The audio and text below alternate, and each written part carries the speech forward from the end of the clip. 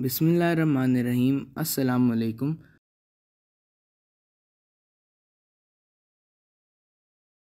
Today we will be performing computer practical 1 for class 9. So let's see the object. The object is to create and save new file or document. Now let's start with the practical. To create a new file, first we will click on the start button on the taskbar and type notepad and press enter.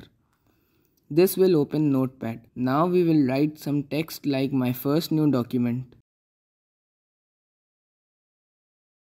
For saving this file, we will click on the save button in the file menu or by pressing Ctrl S on the keyboard. This will open the save as dialog box. Choose the location and type the name of the file and click on save.